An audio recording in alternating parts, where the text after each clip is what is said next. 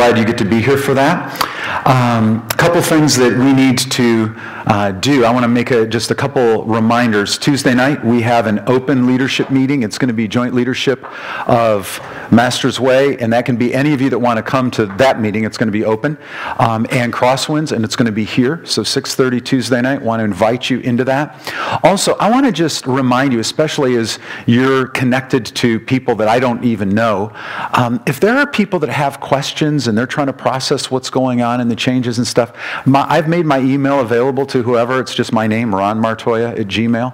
So I just want to remind you, if you've got people that say, hey, you know what, you need to probably talk to Ron about that or talk to Carl about that, please let people know that, you know, if they've got questions or they want to ask stuff, that they can get into my email queue on that, okay?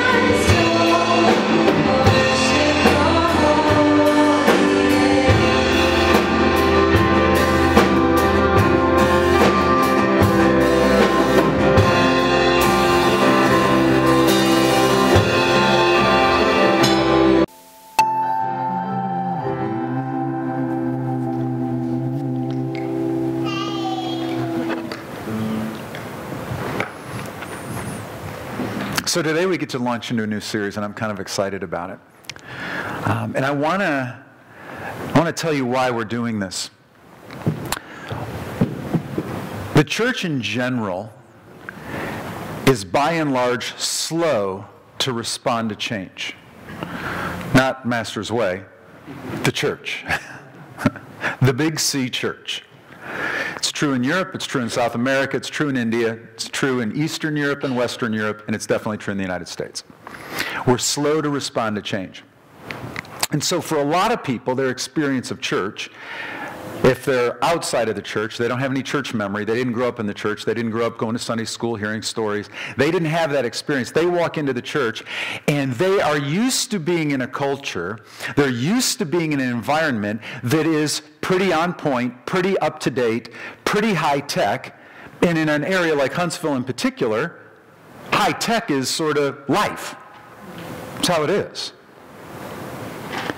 And then people who don't know God, they walk into a church, and for most people, they will tell us, the research says, they feel like they're walking into a 150-year time warp.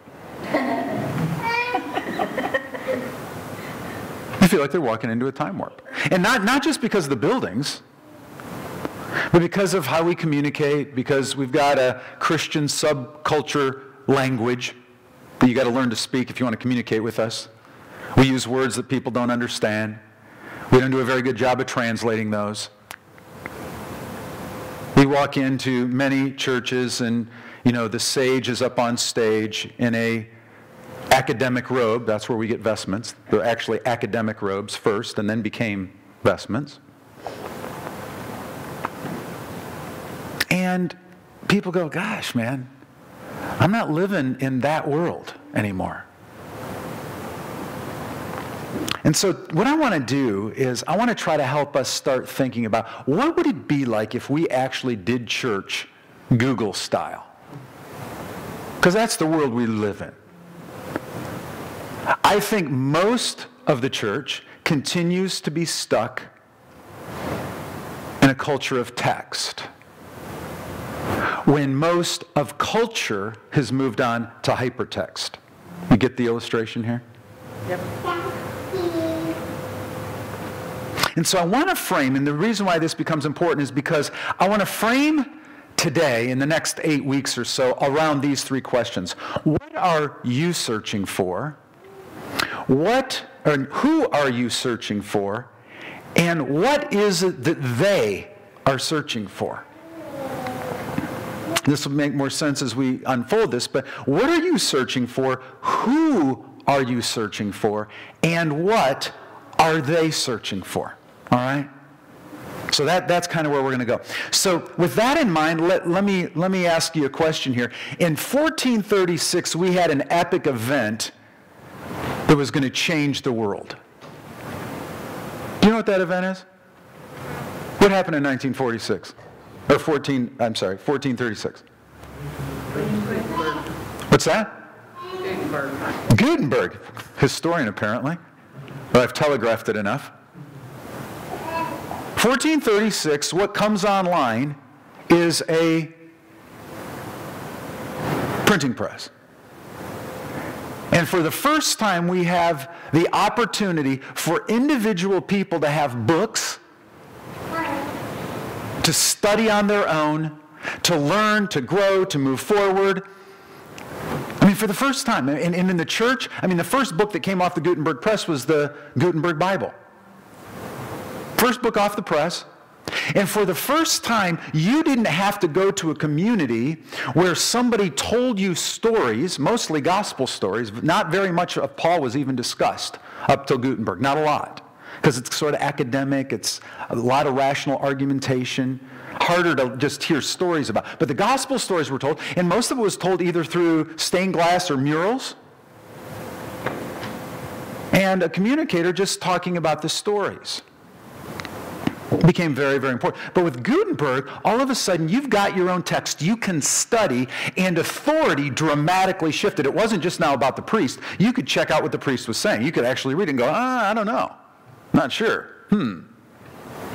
Used to be just in Latin, so nobody could really decipher it. Not anymore.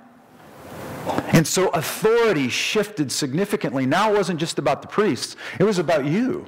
It was about me. We could go ahead and investigate, and we could go ahead and start into actually forming some of our own ideas because we could check it out. Now, that's really good, but it's also really bad because it created something of an individualism.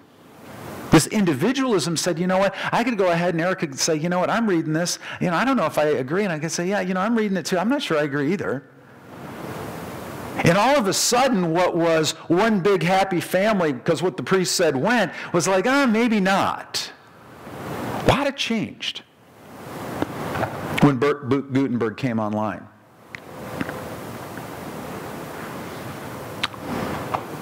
So at the turn of the 19th century into the 20th century, this guy shows up and he says, you know what? I want to make Gutenberg highly available. You know who this guy is?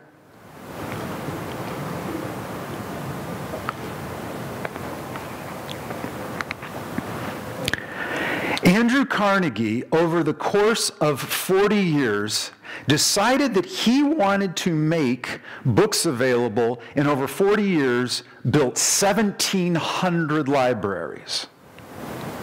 Now, this is going somewhere. Just hang with me here. He wanted to make learning available for the masses, and so he went ahead and built 1,700 libraries over the course of 40 years. That made Gutenberg ubiquitous. It made books possible. It made the access of the technology of the day available to lots and lots of communities that wouldn't have it otherwise. In fact, I grew up going to an Andrew Carnegie branch library in Summit Township of Jackson, Michigan. I remember. Going in and sitting in the little kids' stools, and you could go get little books out of the thing, and they had great big slabs that you put in bookmarkers, bookmarkers, pull out the book. It's like some of you have never even been in a library. And it's like, yeah, what? Huh? Look at some of the younger ones going, libraries? Look, paper books? You got to be kidding, right? That's the world we live in, though. We got a generation going, paper books? You guys read paper books, eh? Right? This past Wednesday, April 4th, we celebrated a major event that happened 40 years ago. You know who this guy is, Martin Cooper? 40 years ago, this past Wednesday, we celebrated the 40th anniversary of what is a bigger event than Gutenberg. 1973, April 4th, Martin Cooper made the first cell phone call. Thank you for that on cue, that cell phone beep.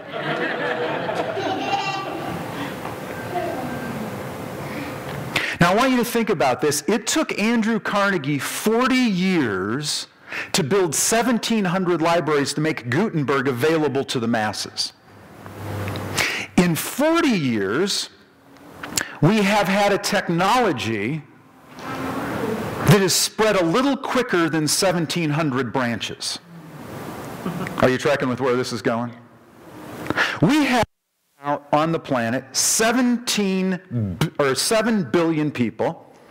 Let me ask you a question. How many cell phone subscribers do you think we have of the 7 billion on the planet? Let's just take some guesses. 1 billion? What do you think? Trillion? Well, there's only 7 billion, so that would mean all of us have a whole hundreds of phones. But that's a good guess. I'll go with it. What else? Come on, 1 billion I hear. What else? What's that? 5 billion. Anybody else? 4. 3. Do you know what? Well, trillion was over, but everybody else is too low. Out of 7 billion people on the planet, there are 6 billion different cell phone subscribers in our world. Look at these pictures. I have been in India numerous times, in hovel shack cities where they have cell phones. Many of you know I lived a good chunk, 3/4 of 2011 in Cape Town, South Africa, but was in Khayelitsha and Kayamunde, these shack townships of 5 million people with cell phones. Living in a cardboard shack with a dirt floor with cell phones. Now, why is that important? So what, Ron? What's that have to do with what we're talking about? We're in church. Well, it has a lot to do with it. Because we're living in a generation, in a time, and this is what's so interesting, is that of those 6 billion cell phone subscribers, 85% of those are connected to the internet. And you know what? Stanford just hit putting their 1 millionth book online. The Library of Congress is in contract with Google to put up 4 to 5 million of their volumes online. That means 85% of those 6 billion cell phone subscribers can tap the million holdings of Stanford, the 4 million holdings of the Library of Congress that Google will put up. That means that the opportunities to connect, to have knowledge, to hear sermons, to do study, is all of a sudden within the reach of hundreds of millions and billions of people that just a few years ago would have never even had that as an opportunity. We live in a totally different world. A totally different world. And you know what? The church continues to largely do ministry in a Gutenberg style. Agreed?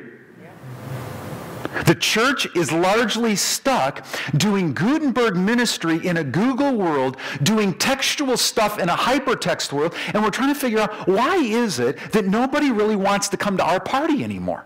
What's the story with that, right? What is that about? And of course, there's going to be people who say, well, yeah, but you know, what about tradition? But you know what? Let me tell you something, man. Tradition is really overrated.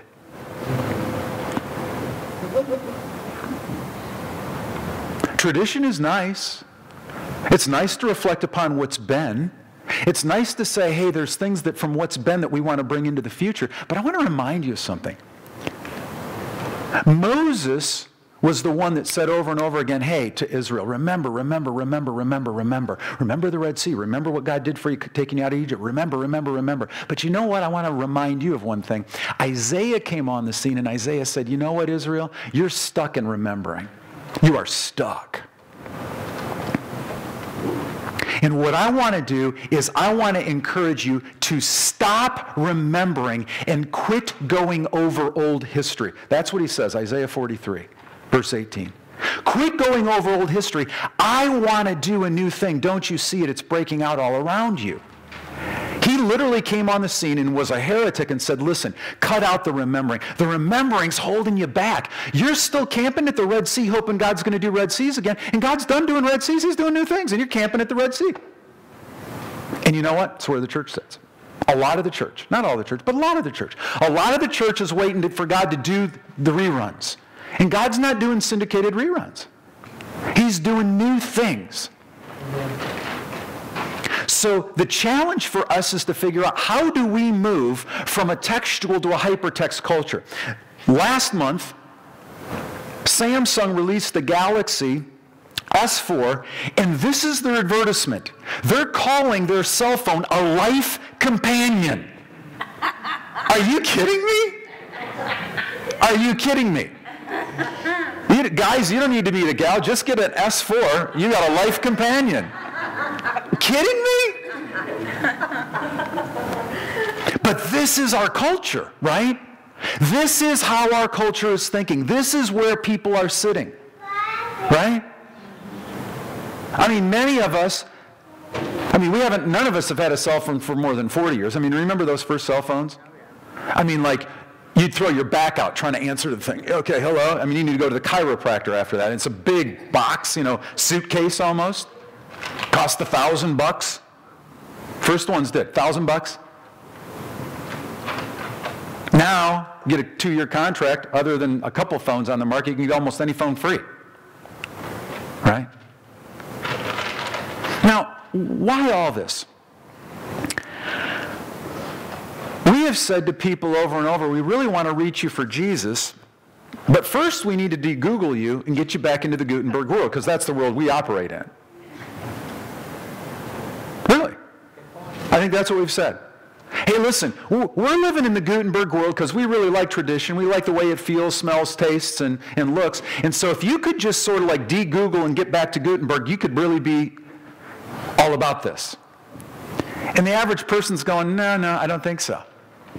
Because I really don't want to operate in a 150-year time warp. Not in my spiritual life, not in any part of my life. And so the reason I wanted to give you that little prelude into this morning is because I want us to ask this question: what are you searching for? Who are you searching for? And what are they searching for? Because I think in a Google world, it's really all about the search.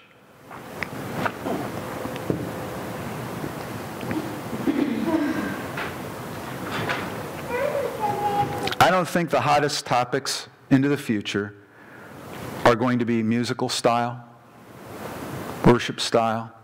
I don't think it's going to be how you decorate an auditorium. I don't think that's going to be the main thing. I think it's going to be us figuring out, how do Google culture people think spiritually? Not Christianly, spiritually first. How do they think? Now, the fact of the matter is, most of us in this room live in a Google culture, but we step back in time a bit when we come into our churches to go ahead and do the Gutenberg thing. Right? And we're used to it, so we don't really think much of it, most of us. We go, okay, that's okay, that's just how it is. But here's the problem. That's not how our friends think. That's not how the people we work with think. That's not how the people we work out at the gym think. That's not how our neighbors think.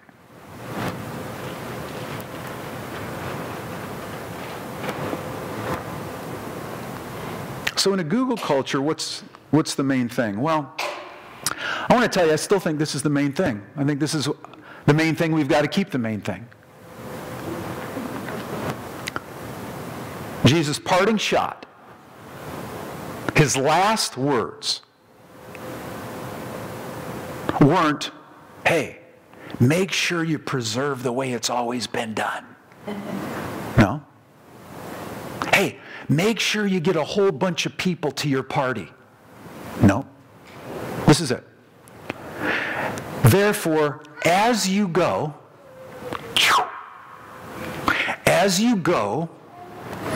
make disciples of all nations, baptizing them in the name of the Father, Son, and Holy Spirit, and teaching them to obey everything I've commanded you, and surely I'm with you always to the very end of the age.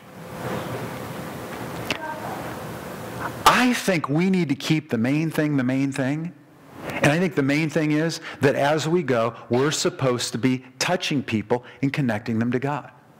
That's the main thing. Not worship style, not musical style, not volume of music, not decorating. Right? Those aren't the main things. The main thing is, as we go out, are we going to touch people and connect them to Christ? That's the main thing. The main thing.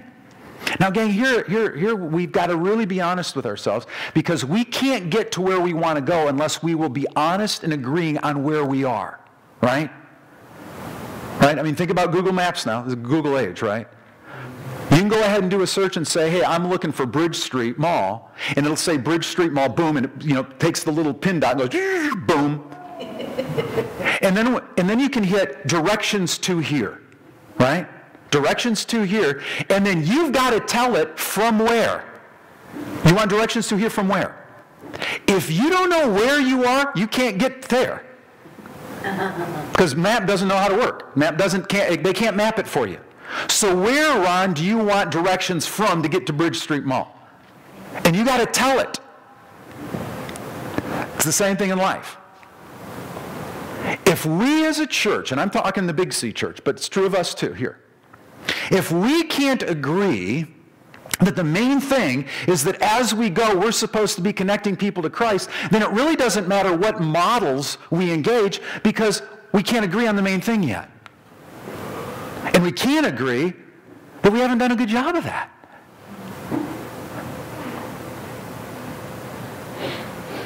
I want to read to you another passage that you'll know. Now the tax collectors and the sinners were all gathering around to hear him, Jesus. But the Pharisees and the teachers of the law muttered, this man welcomes sinners and eats with them. And then Jesus told them this parable, this story. Suppose one of you has 100 sheep and loses one of them. Does he not leave the 99 in the open country and searches for the lost sheep until he finds it? Jesus was already on the Google thing, on the search. And when he finds it, he joyfully puts it on his shoulders and goes home. And then he calls his friends and neighbors together and says, "Rejoice with me. I have found my lost sheep. I tell you that in the same way there will be more rejoicing in heaven over one sinner who repents than over 99 righteous persons who do not need to repent." Or suppose a woman has 10 silver coins and loses one. Does she not light a lamp, sweep the house, and search carefully until she finds it? When she finds it, she calls her friends and neighbors together and says, "Rejoice with me. I have found my lost coin. In the same way, I tell you, there is rejoicing in the presence of the angels of God over one sinner who repents." So let's just sound off a minute. What do you notice about these couple passages? What are the things that pop out at you, what we've just been talking about? What hits you? Just popcorn learning. One word, 2 words. The focus is on the lost. The focus is on the lost. Good. What else? Thanks, Tammy. What's that? Searching. Yeah. What else? It brings great joy to God's heart. He rejoices and sings. The angels sing. Okay. Someone's converted. Okay, good. Have to leave something. Have to leave. Interesting, Danny. All right, Danny says, yeah, that they had to leave something behind. Something went on hold. Huh. Very interesting. Very interesting. What else? You got to step out of yourself. You got to get out, move on. Thanks. Got to step out of yourself. Got to move on. Yeah, okay, good. Really good. Other observations? Could be dangerous where you're going. Could be dangerous where you're going. Right? I mean, the disciples said, "Hey, Jesus, we'll follow you wherever." Remember that? And Jesus said, "Well, yeah, hold the show a minute. I mean, foxes at least have a place to go sleep. Me? Not always." And they said, "Oh, no. Jesus, we will follow you." This is Matthew 8.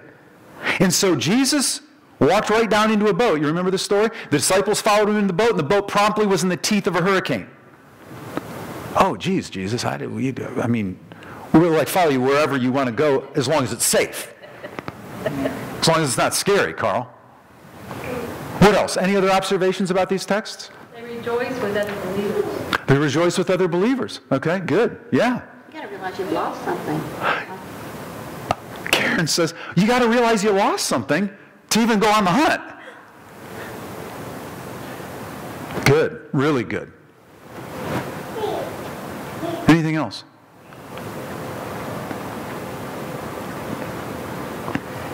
See,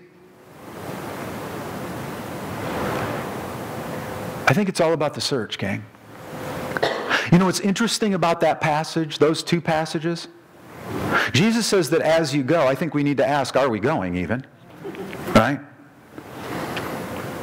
We've got to ask, what is it that we're searching for, and who is it that we're searching for?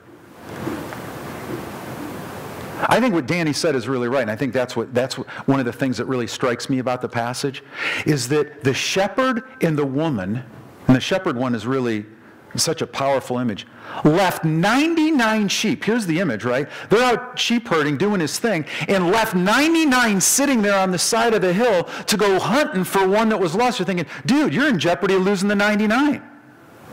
Right? I mean, that's what would strike me. Yes, you got the sheep herder dogs circling them up, you know. But the notion that we've got to be willing to say, hey, are the needs of the 99 able to be put on hold long enough that the search can get conducted? Right? Because at the end of the day, the actual only reason, and this is why I've got this first question, what are you searching for? I think the way we answer this first question, what are you searching for, is in part answered by how you answer the last 2.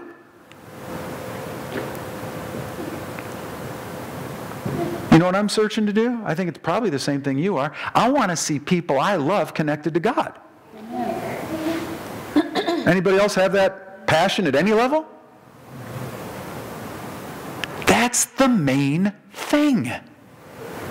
That's the main event.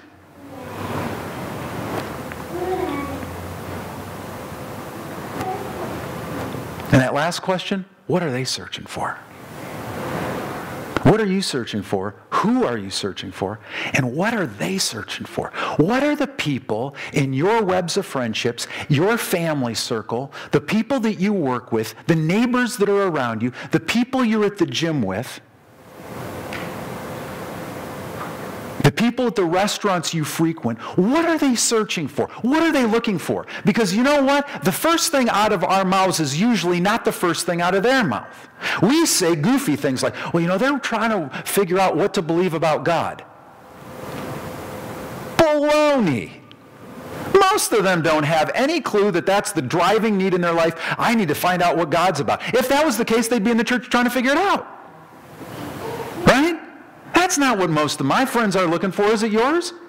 They want happiness. They want peace. They want contentment. They want to figure out how their life can work better. Am I right or wrong? Are these your neighbors or not? Just mine. Right? They're not trying to figure out what to believe about doctrines. What are we thinking, man? We got to get back into the Google world. We're all Gutenberg, man.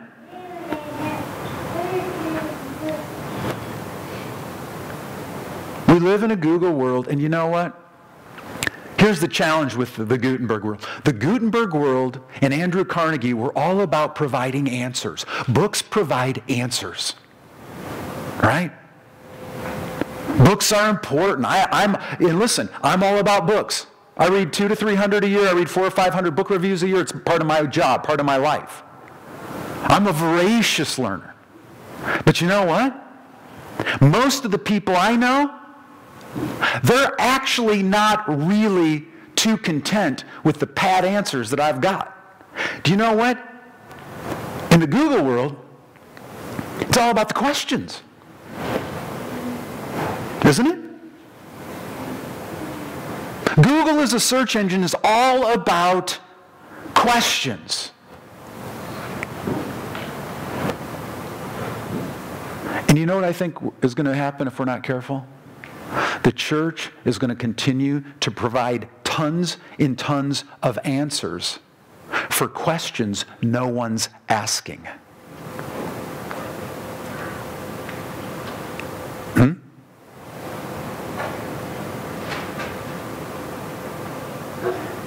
I think we're answering all sorts of questions that nobody gives a darn about. That's why I asked the questions before. What are you searching for? Who are you searching for? And what are they searching for? What are they typing into the Google search engine line of their lives right now? What is it? Because you know what? If you and I don't know the answer to that question, there's no way to at least meet them there and help them take a journey. And I think that's our main thing, isn't it? As you go, make disciples. That's the event. That's the main thing. If we don't even know what the questions are they're asking, we can't even meet them there and say, hey, let's have a conversation about that. Because you know what people in the Google culture have found out? They have found out, most of them, that the church has a prescribed set of answers that we're immovable and unyielding about. And so once we've spit out our answer, they're like, okay, thank you for your answer, next. Because they're on a journey. They have some questions. They want to process that. They want some conversation. But we Gutenberg them. We say, no, listen. We have the answer. Don't we? Talk to your friends. Those people outside of the church gang, if we're not honest about this, we're going to miss the whole main thing here. If we're not honest about it, we will not be able to hear them. They think that we're crack-ups because we're so certain about our answers, and we won't even enter a conversation. And they just want a conversation. They want to understand. They want to enter into dialogue. They want to have a safe forum. They want a place where they're going to get the gospel crammed down their throat. Do we want to get them connected to God? You bet we do. But there's a process for that. It's different for everybody. It's circuitous for some. It's direct for others. Right? I mean, but in the Google world, man, I mean, that's why we're going to spend the next 8 weeks processing what does it mean for you and I to do life as Christ followers in a Google world. Because I don't think the church has taught us how to do that. The church is teaching us how to do life in ministry in a world that's already died. You know, one of the reasons I have a job, I mean, most of you don't know the whole story of what I do. I mean, I haven't been in a local church as a pastor in 10 years. I'm a church helper. I do church consulting and coaching, right? But do you know the main reason I have a job? Because the church is stuck in Gutenberg. Seriously. The main reason I have a job is churches going, you know, Ron, we're not really sure how to figure out how to reach the people around us. Do you know why? Because they are convinced that if they build it, they will come. That's nice in the field of dreams, but it doesn't work in the church. Right? Because what did Jesus say? What did the passage say this morning? As you go, make disciples. Not try to magnetize them to this. Right? As you go. As the 99 stand on the side of the hill, go on the search. As you notice you're supposed to have 10 coins and you only have 9, get on your hands and knees and start looking. That's the image here. It's an image of intensity and focus, and we've got to get this done, and we've got somebody lost, and this is critical. And I mean, come on, parents, have you ever had one of your kids wander off in a store, right? We've all had the experience, I think. Most of us at some point in time go, oh my gosh, right? I mean, and you get this sinking feeling like, oh my gosh. I mean, enough parents are laughing, you've had the experience, obviously.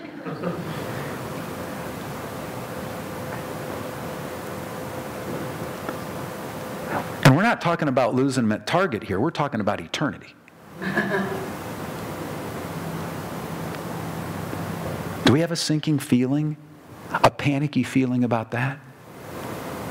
Because, I mean, it's panicky enough to lose your kid in Target.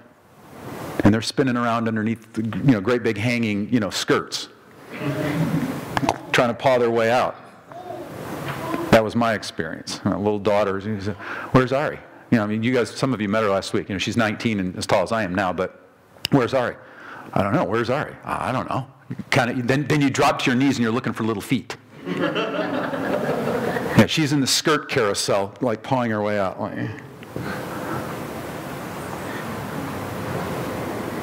A Gutenberg world wants to tell people the text. The Google culture would have us go on a search. A Gutenberg world wants to give answers. A Google world asks questions.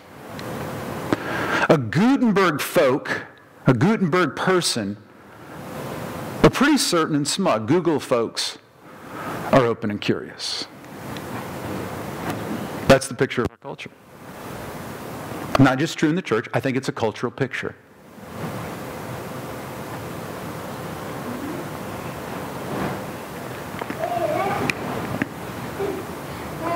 So here's the question for us today about keeping the main thing the main thing. What are you searching for? Who are you searching for? And what is it that we think they are searching for?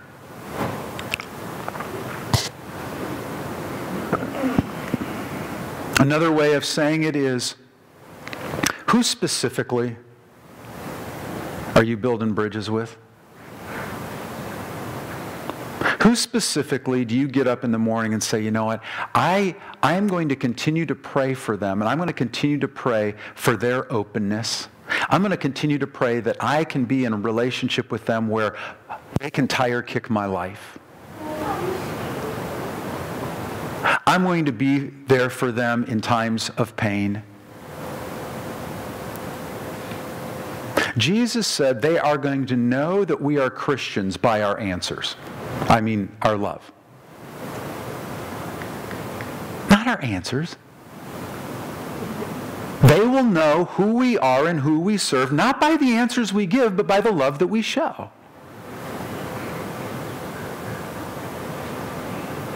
They will know we are Christians by the detailed evidence and arguments we give for the existence of God. No? No. That's Gutenberg. That's Gutenberg. That's the modern medical model. It's all about evidence.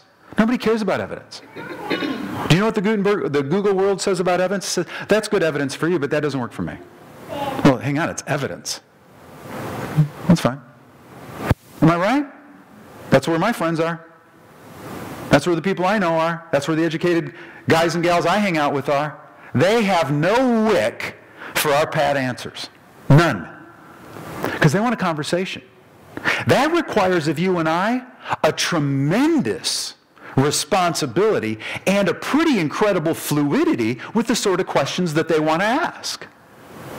And we're like, yeah, I don't know anything about that, but you know what the Bible says. And they're like, I don't care. Right? That's our culture, gang. That's the ministry area that you and I have been invited into.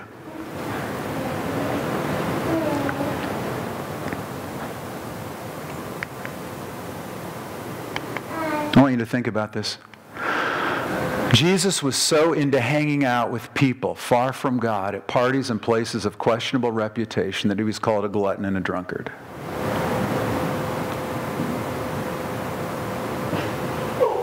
Another one of the things the church has absolutely, in my mind, upside down.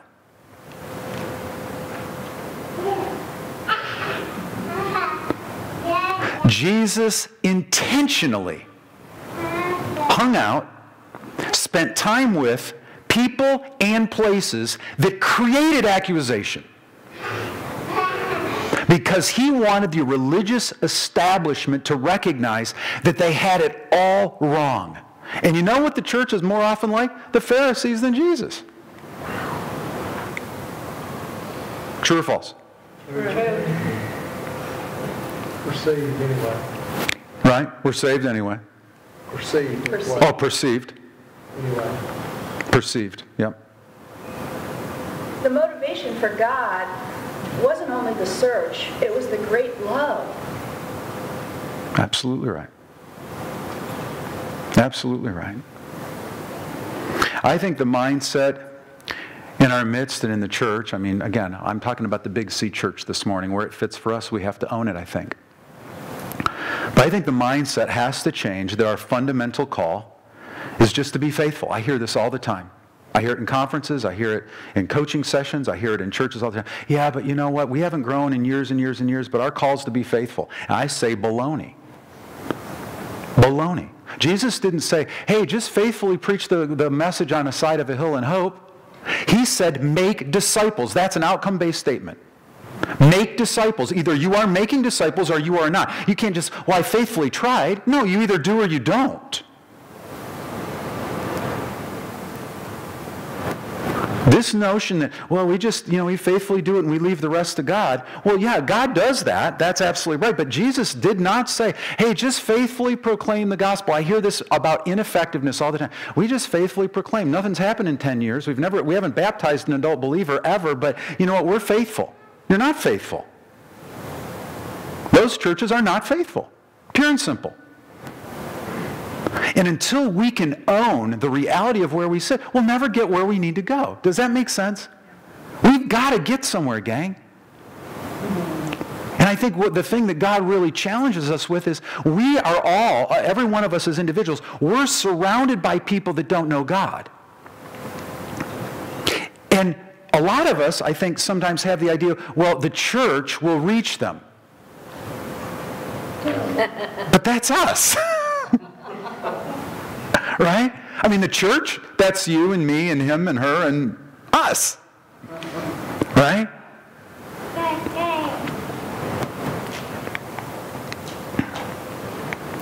So I think this is what we want to think about. How many of you have family and friends, neighbors and colleagues that deep down you really desire to see connected to God? Because I've got some. And I want to figure out over the next number of weeks, how can we do that more effectively? How can we figure out a way to reach the people around us? Because it's the main thing. Because heaven will rejoice if just one. It will require on our parts a willingness to lay aside our preferences. It will require of us laying aside our own pet horses, hobby horses. But you know what? I want to tell you something. And many of you have been at baptism services. But the first time that one of your close family members, the first time one of your very close friends that you've prayed for a couple years, you've been present to in their lives, is it a lake or a river around here? And you're invited down into the water to baptize them because you've been their main connection. That will change your life. Amen.